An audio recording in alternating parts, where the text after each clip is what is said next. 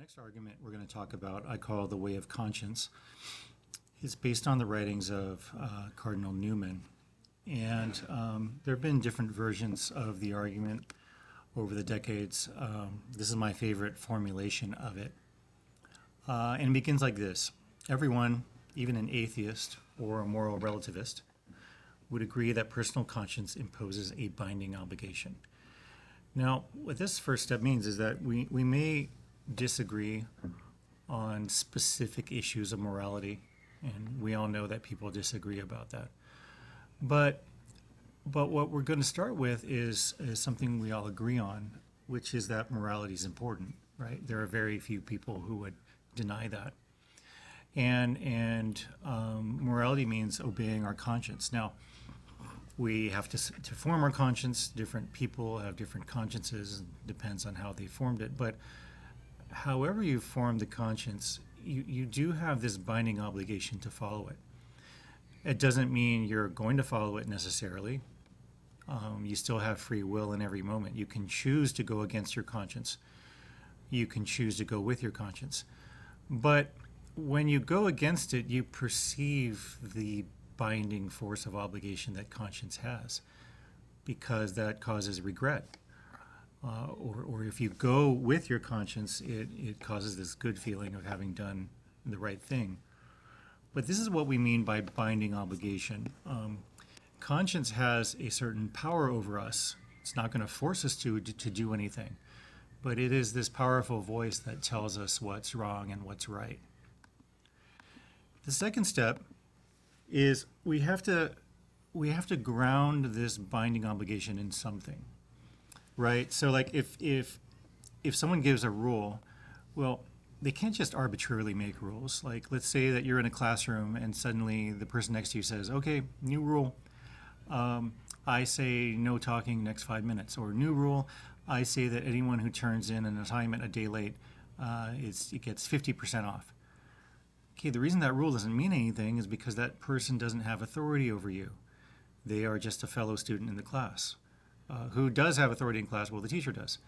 Who has authority over the teacher? Well, the principal does. Okay, but when there's a binding obligation, when there is authority, it has to be grounded on something, all right? So there are 5 possibilities where we could ground, on which we could ground the power, the binding obligation of our conscience. The first is that it could come from nature, which is below me. And this is popular among people who think that morality evolved. And I'm going to talk in a few minutes specifically against the evolution of morality. I'm going to talk specifically against that and how we know it didn't evolve. But just for the purpose of this argument, the reason why it's not reasonable to say that my conscience is grounded in nature is because nature is below me, right? Something has to be above me in order to oblige me. Nature is below me. It doesn't oblige me. It doesn't create a binding obligation because it can't. Only higher things can. It could be from myself. Basically, I set my own moral guidelines and I oblige myself. But that doesn't make sense. That's as silly as saying that the student next to you in a classroom can make a rule. Because their authority is equal, right? They don't have grounds of authority because they're equal to you. And if I determine my own moral principles, I am equal to myself, so that doesn't work. How about if we say it comes from society? No, yeah, you've got these societal norms that impose binding obligations on us. And there are certain laws, and if you break those laws, you're going to pay the consequences. Well, yes, there are consequences. This is for sure. There are consequences imposed by society on breaking moral laws, but that's not the ultimate reason or grounding of authority for those laws, simply because society is equal to me as well. This would be analogous to saying that, all right, I'm in a class of 20 people, and 15 of them decide on a new class rule. And they say that if I turn in anything late, one day late, it's 50% off. See, they can't do that because even though there's 15 of them and 1 to me, they're still on the same level. The next possibility is that it comes from some kind of superior being. And this is getting closer to the truth, but the problem is that, let's say it comes from some kind of higher alien civilization, or the authority, the binding obligation of conscience comes from some kind of angel. Well, then the problem is that it is above me, right? There is something above me. It's not equal to me anymore or below me, but it still doesn't cut it because it's not an absolute being. And you know, the main moral directive of you must do good and avoid evil, which of course there could be subjective disagreements on what constitutes good and evil, but still the principle everyone adheres to, everyone of normal sanity and morality, is that you should do good and avoid evil. But that is an absolute maxim. It's an absolute maxim. It's something that we always have to do. It's not relative. You don't say I should do good and avoid evil only in certain cases. No, that's just moral relativism. Or to say, well, person A should do good and avoid evil, but not person B. No, that's also moral relativism. The binding obligation of conscience is absolute. It's not relative, which means it leaves us with one other possibility that is the most reasonable, and that is that that moral authority is grounded in God, who is goodness itself, goodness himself. God is goodness, and so of course then he's the standard by which all morality is judged. So we would say that the most reasonable answer is E. It's not the only answer. We could say A, B, C, or D, but the most reasonable answer, if we're honest with ourselves, is E. The only real way to ground moral authority is in the absolute good, and the only absolute good is God. So notice that this is somewhat similar to the intelligent design argument, where we argued from design to designer. Here we're arguing from law to lawmaker, right? If we acknowledge that there's a law written in our hearts, guiding our consciences, we're all at least subject to natural law. There are certain things that are simply contrary to human nature and are thus morally evil. But any law indicates a lawmaker who made it in the first place. That's the essence of this argument. It does have something to do with the fourth way as well, because what we're talking about here isn't, we're not talking about the transcendental or ontological goodness, truth, unity, beauty. We're not talking about those qualities. Those are just transcendental qualities. Here we're talking about the quality of moral goodness, right? And we're saying that if there are different levels of moral goodness, and there's a difference between moral goodness and moral badness, is only by comparison to the absolute moral good, who is God. Now, another way to refute A, which is, or possibility A, which is saying that it came from nature, is that if moral obligation came from nature through evolution, there would be no evolutionary advantage in sacrifice or taking care of the old or defective. So think about this for a minute, right? If evolution is all about natural selection and the survival of the species, the thriving of the species, well, then certain things that we consider moral just don't make sense evolutionarily, right? Like, why should I sacrifice myself for anybody? Why shouldn't I just seek the good of myself and also seek to reproduce as much as possible? Because that's going to be the best for the individual and the best for the species. We don't think about things that way, right? That's not a moral way to think. We know in our conscience that there is something good about sacrificing yourself for another's good, right? Doesn't mean you have to do it all the time or every single day, but there are moments in which to show love for someone, there is going to be some sacrifice. And yet, there's no evolutionary advantage in that sacrifice necessarily, right? But I think an even stronger argument is, let's say there's a fire in a building, and the heroic firemen have battled the fire, and it seems like the fire is under control, and they're starting to pack things up, until one of the bystanders says, Oh no, I remember now. Uh, Mrs. Jones is on apartment number 3. She's in apartment number 3, and she's not here. I think she's still trapped. And you know the building's on the verge of collapse.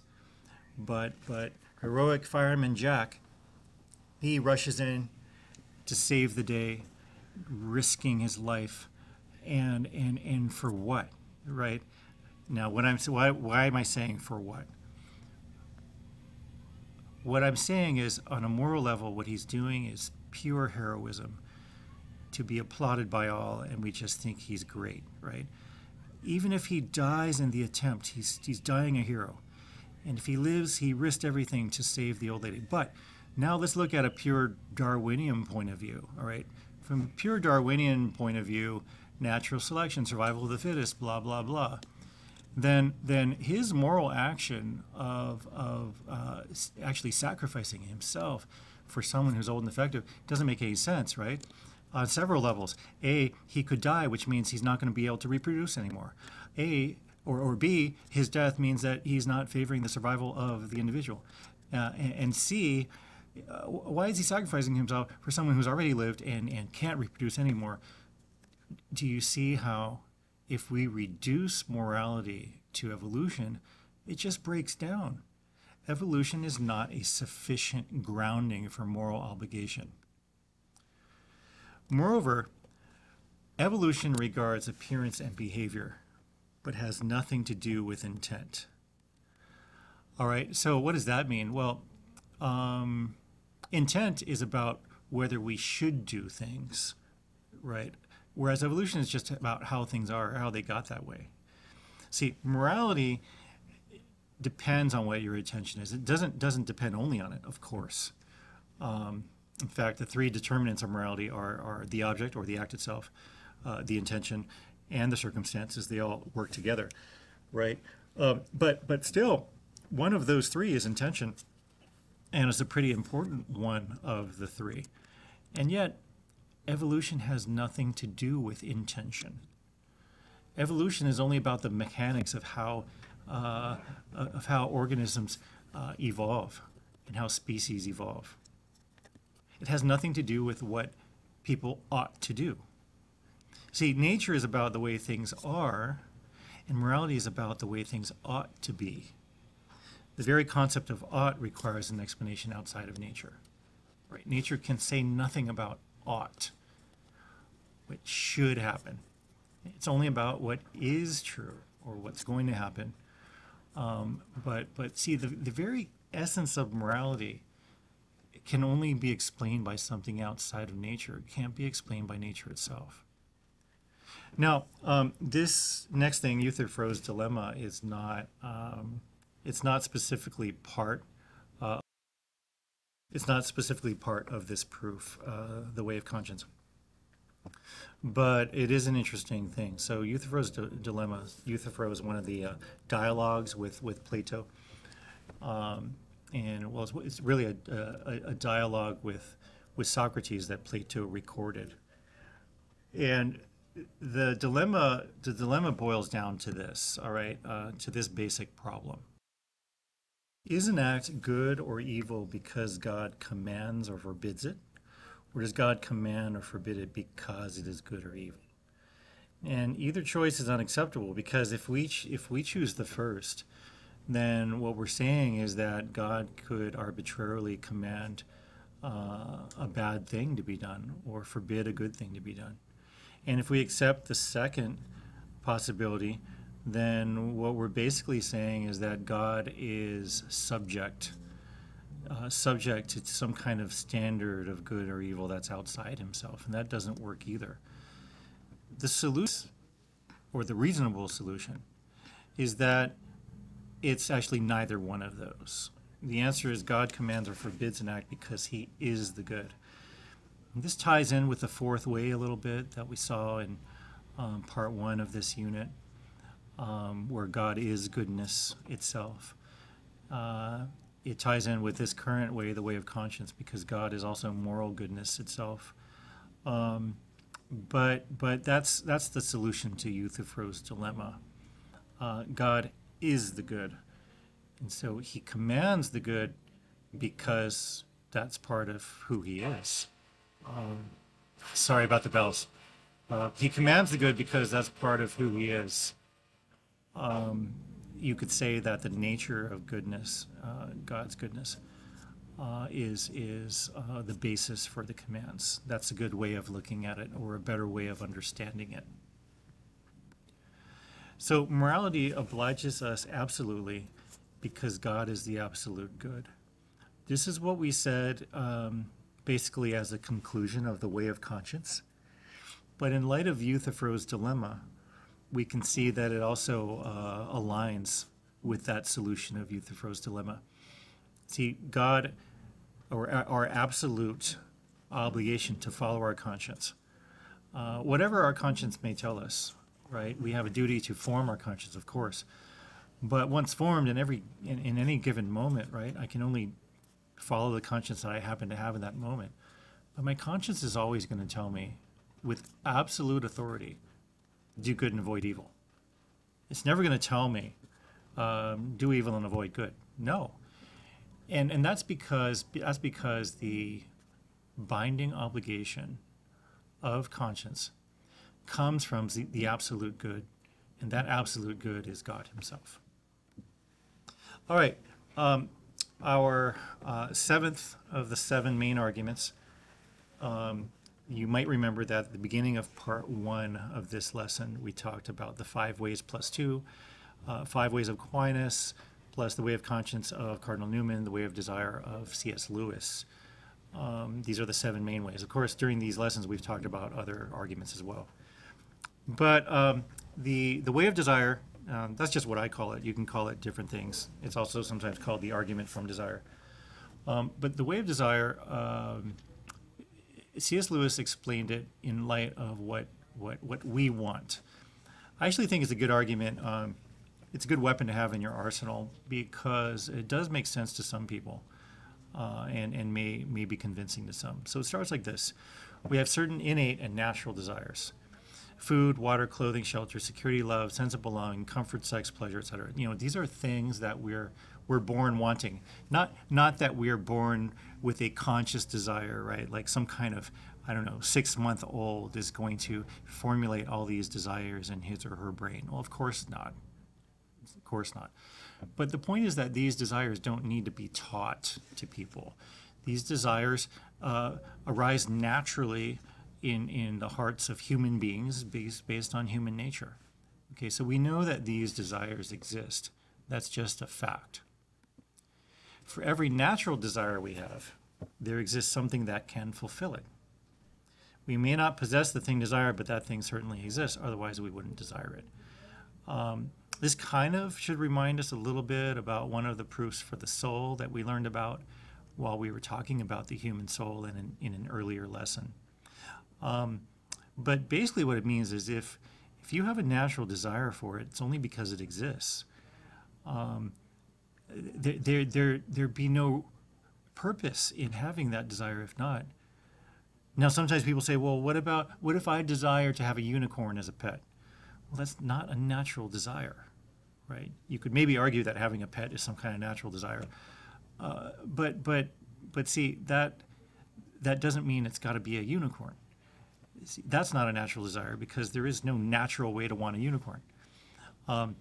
Natural desires means desires that are common to all, or at least most, human beings, the great overwhelming majority of human beings. And these desires don't need to be taught. Now, the other point or a comment to make on step number 2 here is that let's say I'm on a desert island and I'm very hungry and very thirsty. I've been stranded on that desert island. There was a shipwreck, and I've just been there for days. Okay, maybe I'm going to die of hunger. Maybe I'm going to die of thirst. I'm not necessarily going to get everything I naturally want. But somewhere on the planet there's food. Somewhere on the planet there's drink. I'm just not going to get it.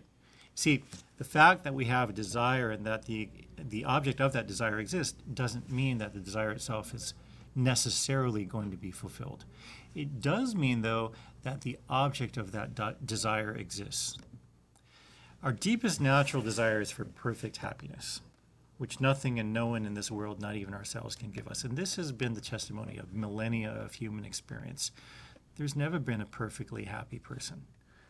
There have been fairly happy people, right? People who became saints. They were fairly happy. And there have been fairly miserable people, of course, and even very miserable people. But perfect happiness has never been attained. And we see also that, fame and money and power, they don't buy happiness, because sometimes a very famous or rich or powerful person will just simply commit suicide one day, So when we have this deep desire for happiness, okay, and when we also experience that nothing on this planet can satisfy it, but we know that the object of our deepest desire does exist because all of our other objects of desires do, well, then it makes sense to go to number 4 here, which is, it is only reasonable to suppose that something exists somewhere that can satisfy our deepest desire for perfect happiness. Otherwise, why would all of our other natural desires have an existing object while our deepest natural desire has a non-existent object? So, like, let's say that you have, I don't know, let's throw a number out there. We have 99 natural desires, okay? And therefore, there are 99 objects somewhere in the universe that can satisfy those. Okay, but there's this one desire of my 100 total desires, and that one desire is my deepest one.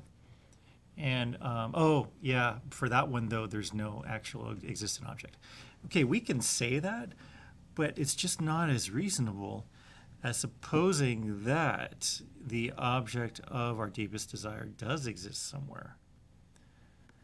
The existent object of our deepest natural desire is God. And when you really think about what happiness is, happiness consists in love.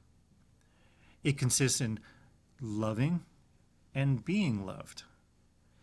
Even more than that, it consists of loving what is infinitely lovable and being loved by a being that is infinitely loving.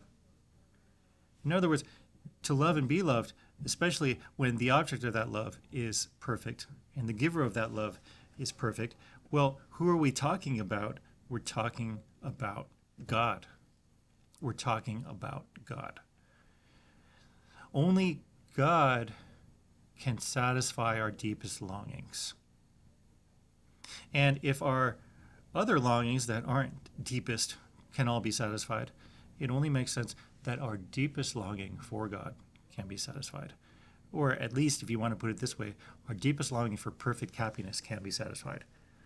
If not in this life or on this planet, then in the next life or in a different place, a different state of being.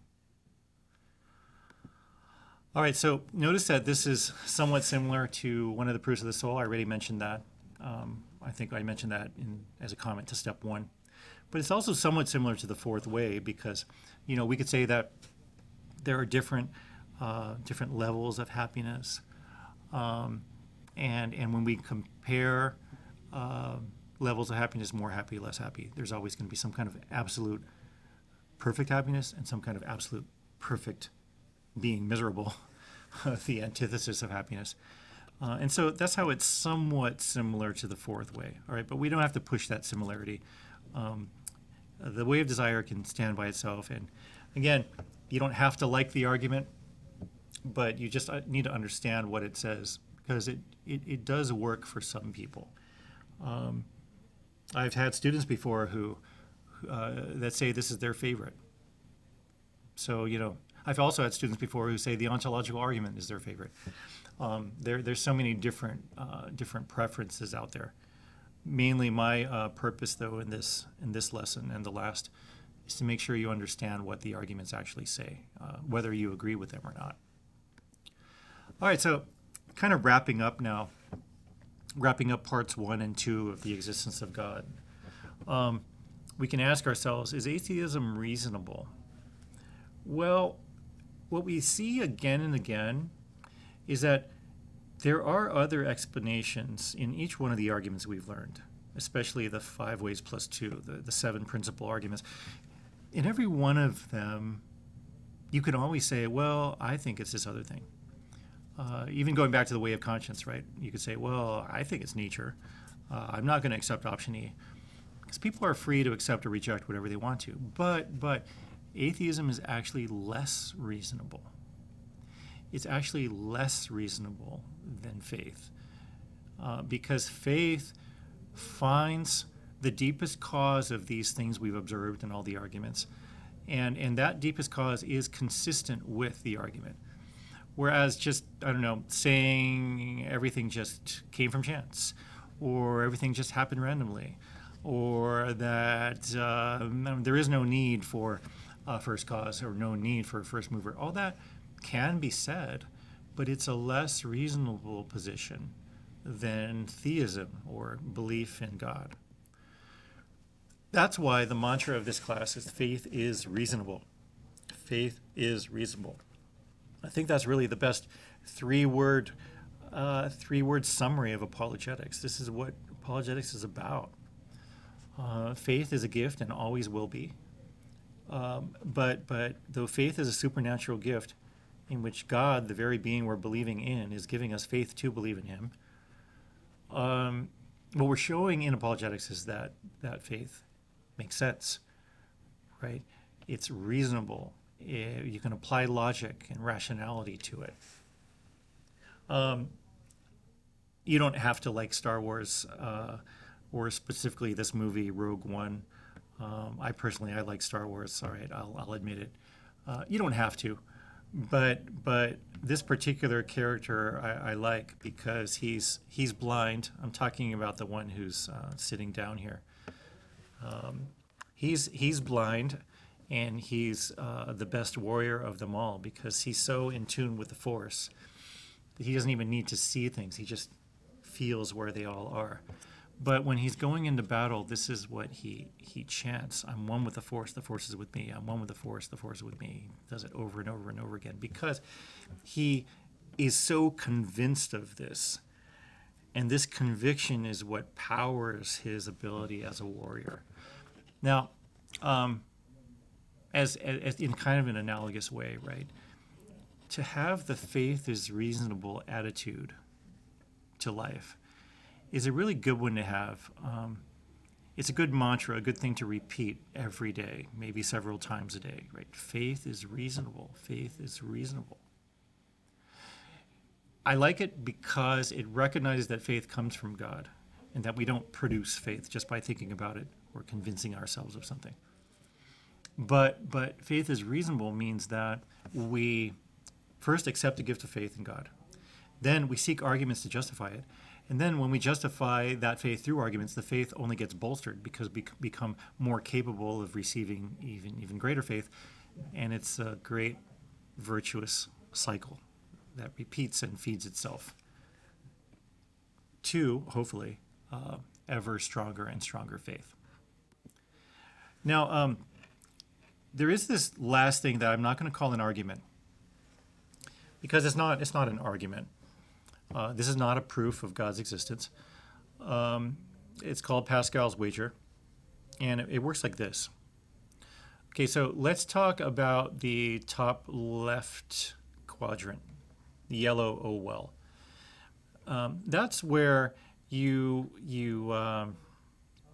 act as if God exists, and you profess that God exists, even if you're not sure, but you still act like God exists. You follow your conscience. You follow the laws of God as you perceive them, and you live under the assumption or under the belief that God exists. Well, if you die and there is no God and there is no eternal life, well, so what?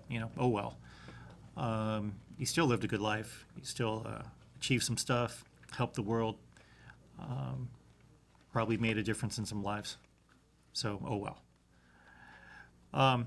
But let's say that you live your life believing in God,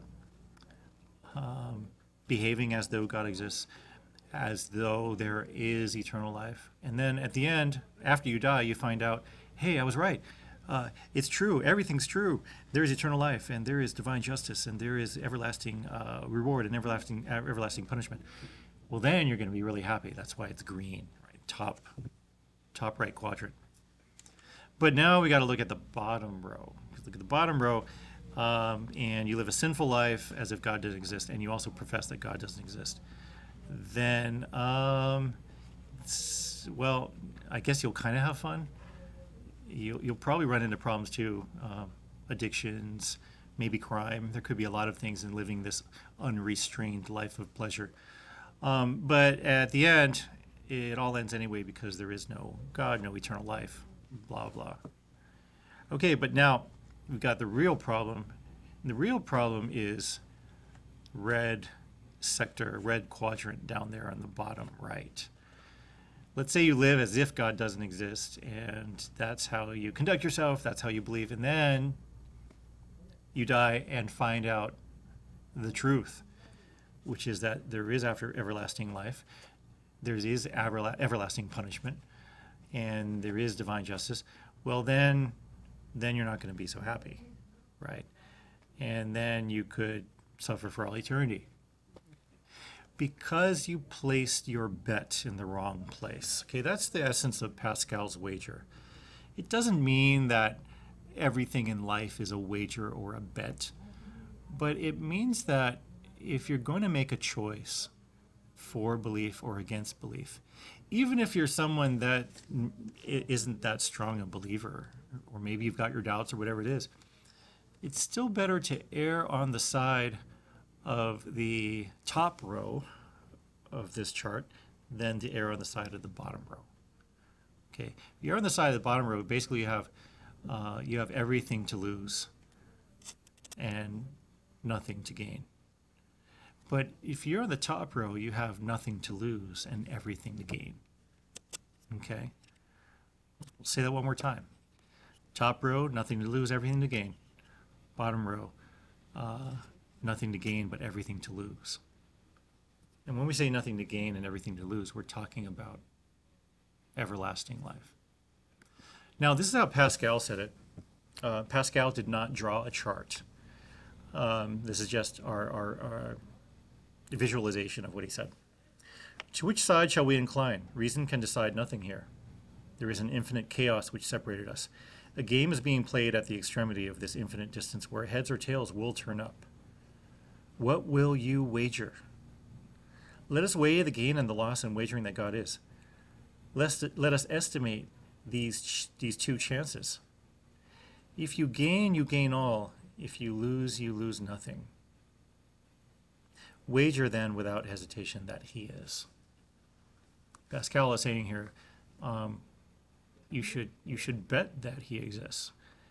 If you're weak in faith, well then try to get stronger in it. If you don't have faith, well then ask God to give you faith, because that's really where you want to live. You want to live in the top row of this four square chart. You don't want to live in the bottom row. All right, so to wrap up and finish with some prayers, I'm going to propose 3 prayers for faith. 3 prayers for faith. The first one I call the agnostic's prayer. And the agnostic's prayer is a prayer that someone who currently doesn't have faith, but is open to it, that person can pray it. And without there being exact words, it goes something like this. Lord, I don't know if you exist. I want to believe that you do. I'm open to your existence. So Lord, if you're out there, if you can hear me, please give me the gift of faith. Please give me the gift of faith. This is the agnostic's prayer. Now, another prayer could be someone who does believe, but maybe has some doubts. Maybe goes through periods of life in which they feel a little far from God, or just maybe not sure. This is normal. This is normal. It's normal for humans to have doubts. And so the weak believer's prayer goes like this. It's actually straight out of the Gospels, right? The disciples said it. Lord, I believe, help my unbelief. Lord, I believe, help my unbelief. In other words, Lord, I believe in you. I accept the faith that you are communicating to me in every second of my existence. I believe. But, Lord, my faith is weak. Sometimes I have doubts. Please, Lord, strengthen my faith. Give me more faith. Make my faith stronger. Okay, so this is the weak believer's prayer. And finally, there's the strong believer's prayer. So this is for someone who already has a very solid faith, is absolutely convinced of the truth of God's existence. And in that case, a person just shouldn't take it for granted. Someone who's strong in their faith should be very grateful for it. Thank God for it every day. Pray for it to get stronger. So the strong believer's prayer would go something like this. Lord, thank you for my faith. Thank you for my faith, without which my life would have no meaning. Please give me more faith, Lord. Make my faith even stronger every day. And please let me not lose my faith, and don't take my faith away. Keep giving me faith in every moment, Lord, and thank you for it. Thank you for my faith. Amen.